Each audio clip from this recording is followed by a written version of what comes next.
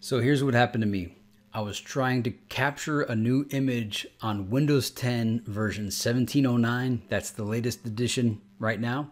I was trying to sysprep it before capturing, and I received this error. Sysprep was not able to validate your Windows installation. Review the log file at, and that address. So I went to that directory, read the log file, and in the log file there was a line in it that said that there was a program that was installed under only the user account. Please uninstall the software and then try sysprep again. Something to that effect.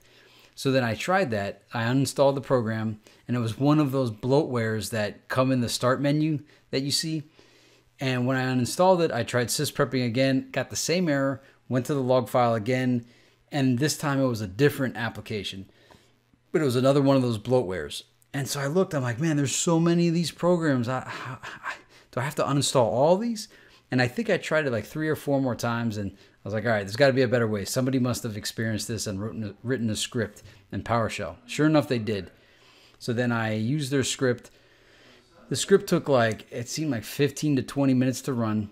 And then once it ran, I then tried the sysprep again, and it still gave me the error because there was still a few more that weren't included in the script, and I just uninstalled those manually.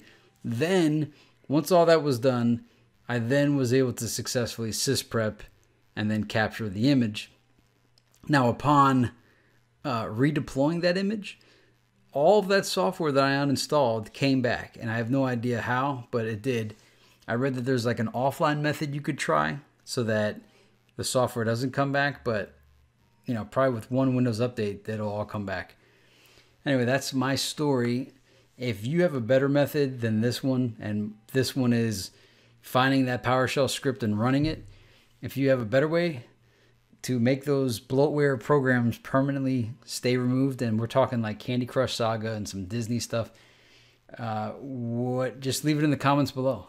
And if what I'm talking about here worked for you, also leave a comment so that other people that see this video know that this is a good method to try.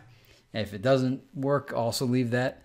And also leave your tips on better ways to do this. Thank you for watching Technuba.